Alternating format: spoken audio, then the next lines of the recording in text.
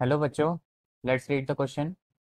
Assertion is given that equation of a line passing through the points 1, 2, 3 and 3 minus 1, 3 is x minus 3 by 2 is equal to y plus 1 by 3 is equal to z minus 3 by 0. And the reason R is equation of the line passing through the points x1, y1, z1 and x2, y2, z2 is given by x minus x1 divided by x2 minus x1 is equal to y minus y1 divided by y2 minus y1 is equal to z minus z1 divided by z2 minus z1। और हमें बताना है कि ये दो assertion है। तो जो इस क्वेश्चन का की कॉन्सेप्ट है वो है equation of line passing through x1, y1 and z1 and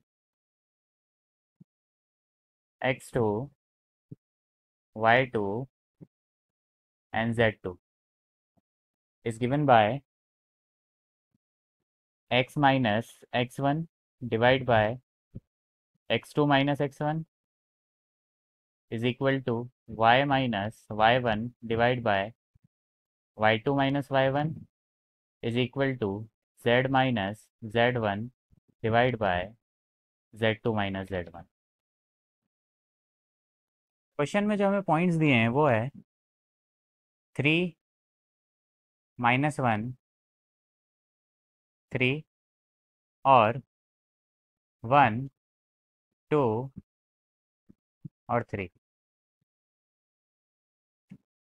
ये हैं x1 y1 z1 और ये हैं x2 y2 और z2।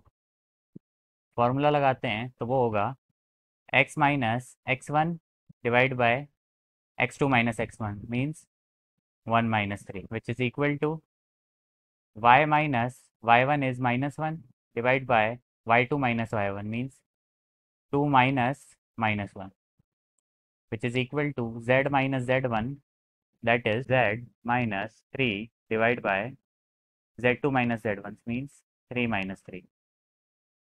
सिंप्लीफाई करेंगे तो मिलेगा x minus 3 divided by minus 2 which is equal to y plus 1 divided by